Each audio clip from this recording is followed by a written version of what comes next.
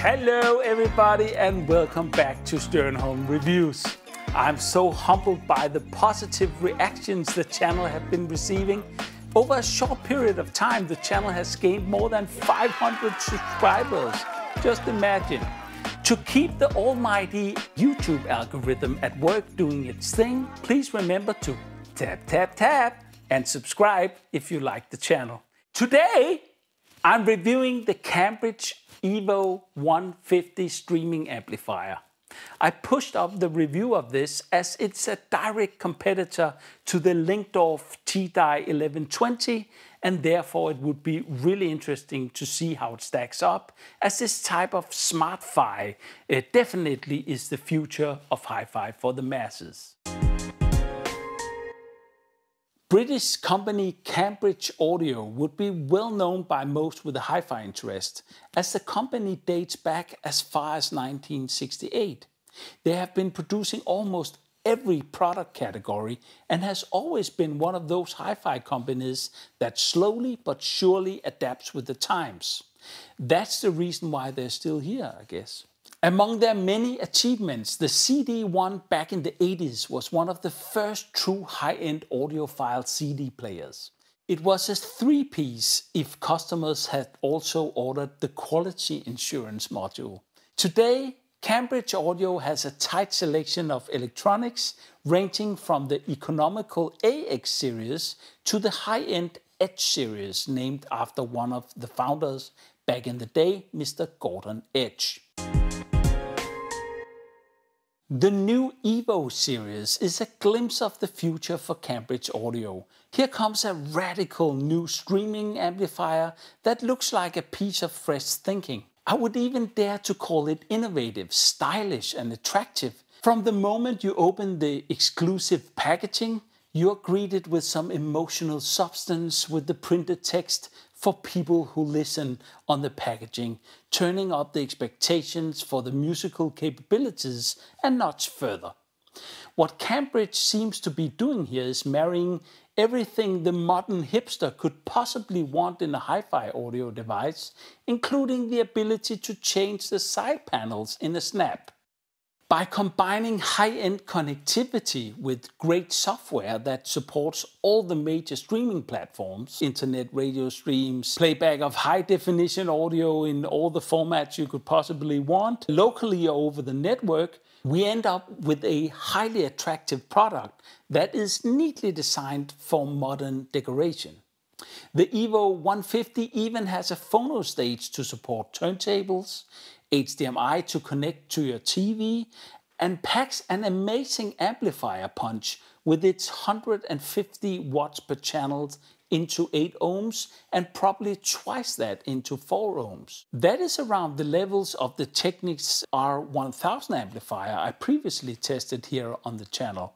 Thus, this thing should be able to connect to absolutely everything, including balanced equipment, and drive even less sensitive speakers with headroom to spare. The EVO comes in 2 flavors for those who don't need 150 watts and the extended connectivity with balanced inputs, phono input, an extra set of speaker outputs, serial control, in-out triggers and more.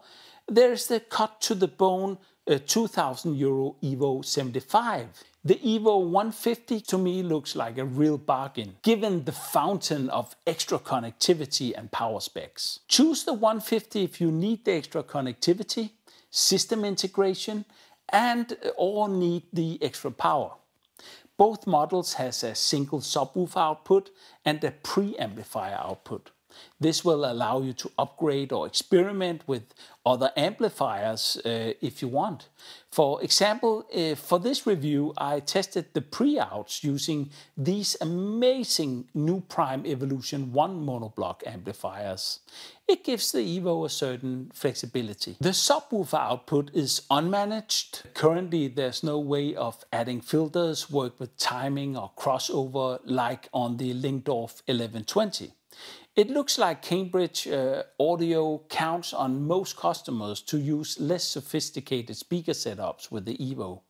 On the plus side, the EVO 150 has 2 sets of speaker outputs, so it can be used to drive an extra set of speakers in the kitchen, outside the house, or similar. Just keep in mind that volume is adjusted for both sets of speaker terminals, meaning that you could not consider it a multi-zone style solution. Or how about just 2 sets of speakers in your main living room? Honey? Just look at it. My wife's first reaction was, wow. She found the EVO very stylish and feeling well built. The screen is not a touchscreen, and thank you Lord for that. Touch displays are totally unnecessary in a product like this, where the tactile feel of buttons will be a much more satisfying experience. Besides, relying on touchscreens kind of make placement of the product in your decor much less flexible. The EVO is a very attractive looking piece of furniture and has clearly been designed with the emotional response in mind. I think of HIFI products as emotional transfer devices that should bring us closer to the music by being something you want to touch and look at. The EVO really checks all those boxes for me. A neat innovation is the removable side panels that can be exchanged with side panels in black if you don't like the wood. The sides are attached with magnets, so no tools or fiddling about is required to exchange them.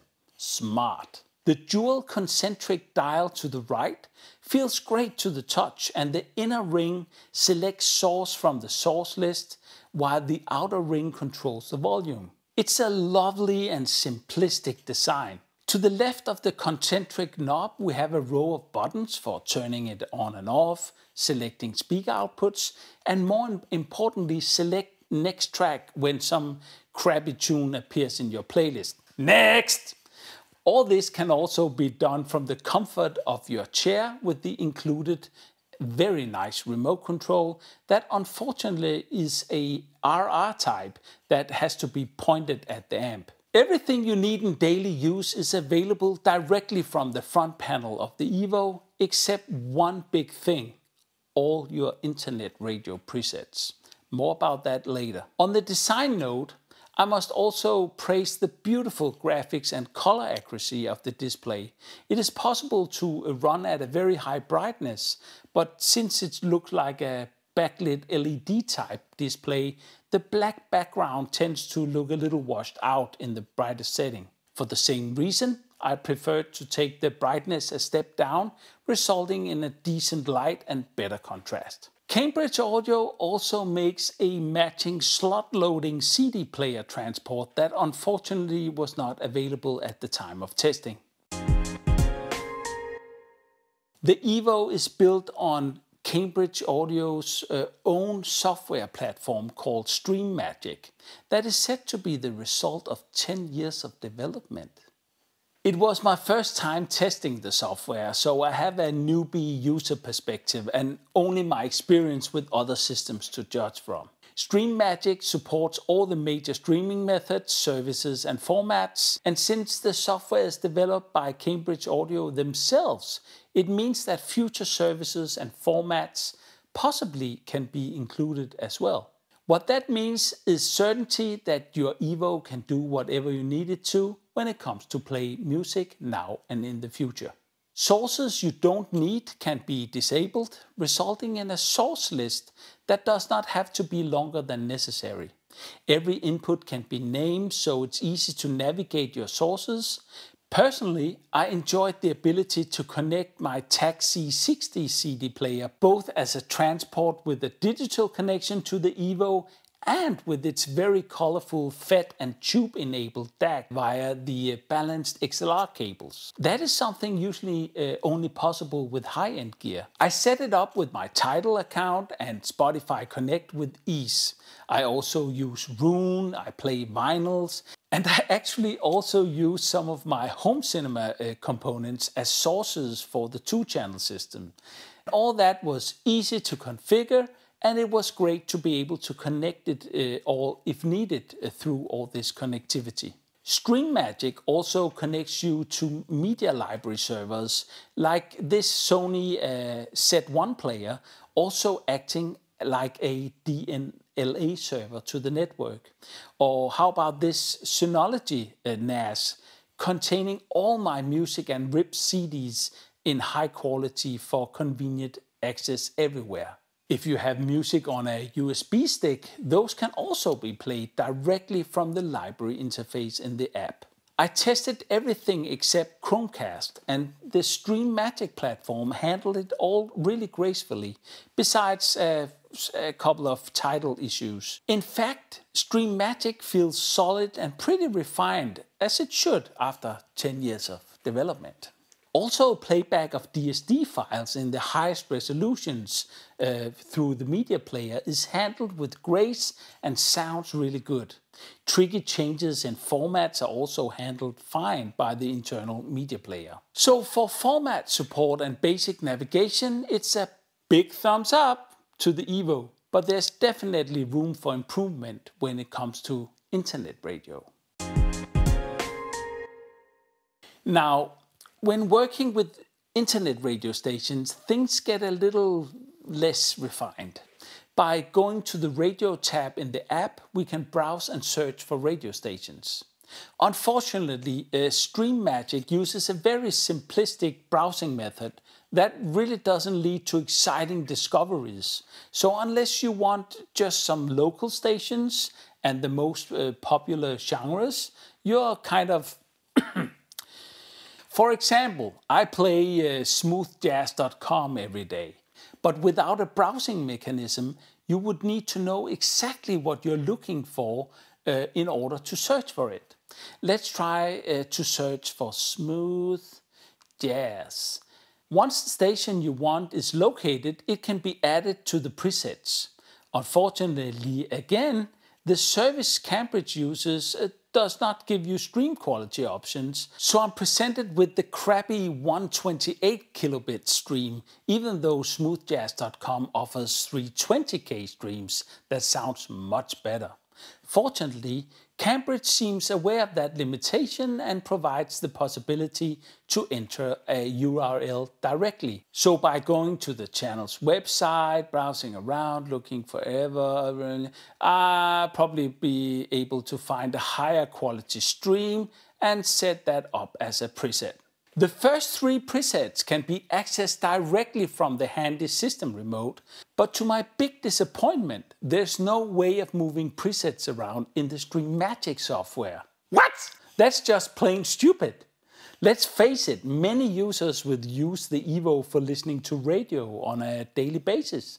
And here it seems like Cambridge is deliberately making that extra hard beyond any reason or logic. For more on this, see the feedback section of the video. Anyway, once you are set up, the daily use with the physical remote is great. In fact, I found myself using the remote most of the time and not the app, as the app felt a little clumsy. Let me explain. The most important function, volume, is not always accessible in the app, which can be pretty stressful. Add to this that the app does not have the option to stay awake, meaning that your phone is not ready to control the EVO when you might need to skip a track or turn down the volume when the phone rings with your buddy Tim or somebody is at the door. But it will work for most and it's stable. In direct comparison with the Linkdorf I reviewed previously on the channel, much could be learned about a really accessible daily user interface. The EVO can be operated from the front panel via the StreamMagic app or via the included handy infrared remote. Once set up, the EVO 150 is a joy to use on a daily basis. It will start playing from your streaming app from standby in less than 5 seconds. I had a joy using the delicious, economically shaped remote. I found myself enjoying not having to look at a screen, unlocking my phone to do simple things like adjusting the volume and skipping tracks and so on. Being such a looker, the EVO will definitely draw you to it, and you will want to touch that nice concentric knob all the time, which is great as long as you're not trying to turn on an internet radio station, other than the one you have been previously listening to. At first listen, the EVO 150 surprised me very positively with a, for the price range, musical and punchy sound on my SBR1 reference speakers that are pretty heavy to drive and probably not even close to the expected type of speaker to be used with the amp in this price range at all. But nevertheless, it's a pretty revealing and unforgiving speaker if someone slept during amp engineering class. The EVO demonstrated good control, great bass, and never sounded pushed too hard, even with seriously dynamic material. The SBR ones are great for stripping the EVO 150 of all its clothing and all the makeup, and it puts the musical performance under scrutiny. And here we still find a very decent sounding amplifier that will most certainly deliver with most speakers in its supposed price class. In a direct comparison with the bass sound of the previously reviewed €2,000 Linkdorf 1120 streaming amp, without any of its DSP wizardry engaged, I personally preferred the sound of the EVO 150. It has the reference speakers more under control, which can be heard especially in the space, rhythm and liveliness and bass. My foot simply taps more with the EVO 150. But when the Linkdorf rolls out the DSP wizardry, I'm presented with a slightly warmer, richer bass, more refined mid-range, and a generally more pleasing presentation in comparison, but still with the soundstage sounding deeper and more refined on the EVO. For vinyl lovers, the EVO 150 has a great phono stage built in that I found sounding surprisingly detailed and rather smooth, with an impressive low level of noise with my Autophon 2M Black cartridge, playing the classic Level 42 album Running in the Family, sounding just great on vinyl. Both these amps sound a bit grainy and deliver way less microdynamics in direct comparison with much more expensive high-end amplifiers like the Nuprime Evolution 1 monoblocks that are subject for another review. This is to be expected naturally. The EVO 150 really impresses with its power, and for the money, it's a nicely neutral sounding and very musical amplifier. The EVO will challenge any traditional amplifier in its price range with a serious run for its money, while still bringing all the functionality that modern hi-fi customers actually want, moving out of the Stone Age space of the traditional integrated amplifier. There's no doubt that this kind of decor-friendly hi-fi streaming amplifier is a product type that has come to stay. It's a brilliant idea that will suit many customers seeking better musical experiences in the home above any crappy Bluetooth speaker out there. In the space we have competition like the NAD M10 that I have reviewed for an online magazine previously. You can see the link in the description for a Google Translate version of that review. The NAD M10 is smaller, has a big touch display and built-in direct room correction. But it's not sounding nearly as good, and I found it to have some annoying gain structure problems in the way they handle room correction and tone control that would keep me from buying it. The real competition is the Linkdorf 1120 that costs the same as the EVO 75 and will offer some very refined functions when it comes to advanced speaker configurations, as well as the onboard world-class room correction system, Room Perfect.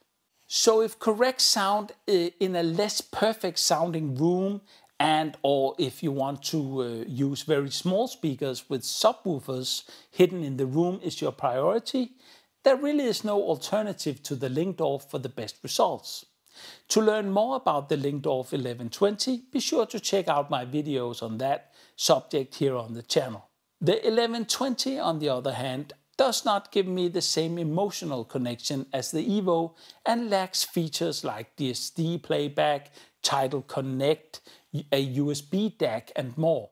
And then on the other side again, the 1120 is smaller and runs even cooler, meaning that it can be placed just everywhere, and the app is cleaner and more satisfying in daily use. Choices, choices. What is right for you has to be a balancing of all those things. The best you can do, as always, is to try it out in your own setup and just listen. Any good reseller should give you that possibility. I think that Cambridge Audio has made quite a home run with this first attempt in the streaming amplifier category. The EVO 150 brings great value to the space with its attractive looks, great sound, solid, upgradable software platform, and yet aggressive price. The powerful and solid performance of the EVO 150 is really a testament to how far switching amplifier technology has come. The 150 model is unexpectedly versatile and easy to love.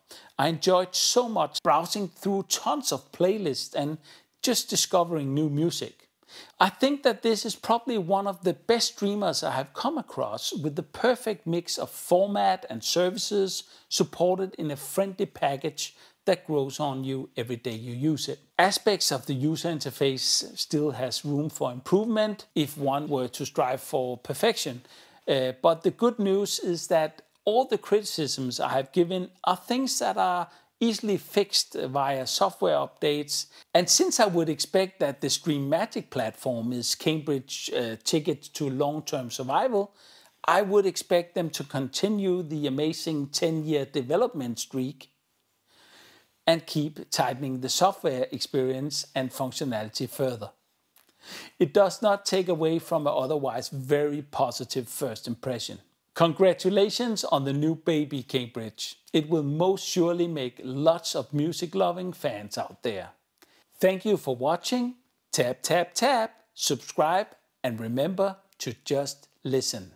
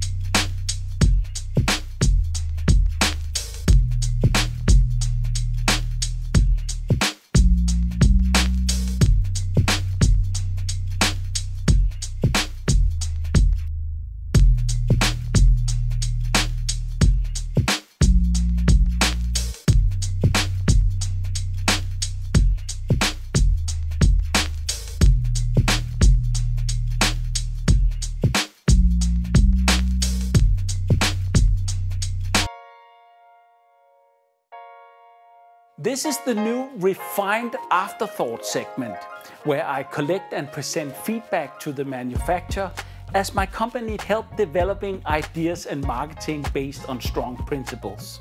In this segment, I go through bugs I found and provide suggestions for improvements. Comments are not in a prioritized order.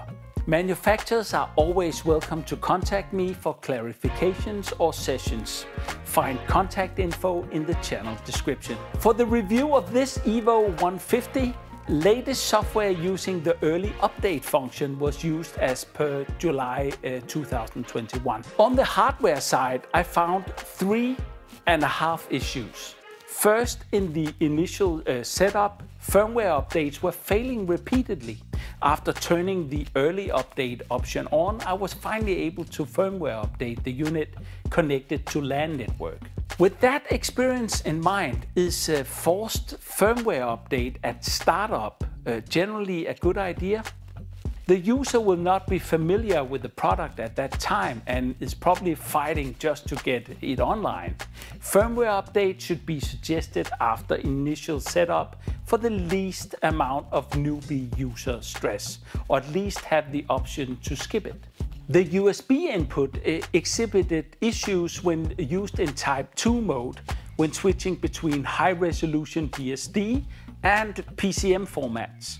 When switching to PCM from DSD, the sound would appear to be distorted, like the DSD mode was hanging. I was not able to reproduce the issue with the same source using a Sennheiser HDV 820 DAC with DSD support, even though this unit emitted a slight garbage click sound on the converter switch from DSD to PCM. The source used was a Sony HAP Z1 ES. I was not able to make the HDMI ARC function work with the LG CX series OLED TV at all, even though the EVO was detected using the onboard guided setup in the TV and the SimLink was detected. Several methods of connecting was tried by the guided TV setup, and one worked turning on the amp, but no volume control or transfer of sound was possible with this TV. I've seen similar issues and instability with other HDMI-equipped amplifiers on these TVs though. I don't understand the choice of equipping the EVO with a mini jack headphone socket. Today, most users in the segment will use wireless headphones, and those who take their headphone sound seriously would most likely use headphones with a large jack. A larger female jack is more solid and it's easily converted to a smaller jack using widely available adapters. Adapters converting mini jack to a large jack, not so much, and prone to destroy the mini jack female socket over time. I think your choice of mini jack contradicts the essence of the product. Naturally, users could add a series headphone amplifier via the pre-outs, but since no clean headphone preamp pre-out mode is provided, it's really not an option if speakers are connected to the system, since these currently can't be muted separately, but has to be disconnected when using pre-out. So it's not a practical real solution. I also tested the Bluetooth output functionality with a pair of Sennheiser Momentum 2 headphones, but found especially the balanced line input sounding distorted via the Bluetooth interface. It seems like there is an internal gain control issue before the Bluetooth transmitter. Much praise to the nice and highly attractive original remote control. It uses infrared, which in this day and age where users are not used to pointing at anything in order to make it work, seems a bit lazy, as it's more likely that the systems are placed according to decor more than line of sight for the remote. Competition offers RF or Bluetooth remotes or even makes it a user choice for the very same reasons. The feeling that something just works and the feeling of empowerment is what makes users love a product in the long term. Now imagine mom in the kitchen with your remote and the system placed somewhere in the living room, and you know what to do with the next products. The rest of my comments and suggestions are all about the software user experience. Using the early release of July 21, I found issues with the stability of Tidal. When playback using Tidal Connect was started and the iOS phone goes dark to preserve battery life, upon return to the Stream Magic app, or Tidal for that matter, the connection is simply broken. Music is playing, but it's not possible to skip or initiate playback of another track. The same behavior I noticed when, for example, going from Tidal playback to recalling a preset and then try to return to Tidal playback. With Roon and Spotify, everything works as expected and very nicely, no matter the condition or change both ways. One of the most user-empowering features of the EVO, in my view, is the ability to assign presets for favorite radio stations and Spotify content. This seems to have been made unnecessarily hard for the user though. It is simply the opposite of empowering the user and seemed unfinished to me. While it's easy to attach a radio station to a preset, it is very cumbersome to move them around. The interface would be much more delightful to use if presets could simply be dragged in the desired sequence in edit mode. Also, it would be useful to be reminded here that the 3 top presets are directly assigned to the remote 1, 2, 3 buttons. I also find it illogical that presets are not available in the sources list. Radio is an everyday thing for many people. Not being able to turn it on in the morning directly on the attractive unit itself is simply a do-over in my view. Making presets part of the source list will empower users in the daily use of the product. Another thing to make sure of is that custom names can be applied to presets, so meaningful names can be used if wanted, just like with sources. Imagine then that sources and presets could be arranged in the exact sequence the user wanted, thus refining the user experience to only the needed sources and radio stations, and preferably playlist recalls the user would want. This is key for selling this type of product to people with special needs or for commercial installations. The concentric dial could be the only thing needed to empower these people to enjoy a totally customized user experience according to their needs, simply based on being able to customize what today is the source list only. Now imagine that the user could make voice selections using the custom preset names using Siri or Google. To me, the list-based approach is the key for this. The Stream Magic app's biggest flaw to me is the hidden volume control. Such an important control should be visible at all times in the app, preferably with the option to mute it as well. Also, it seems odd that sources are presented as icons with truncated text, while everywhere else using the remote or directly on the unit, we are using a scrolling list.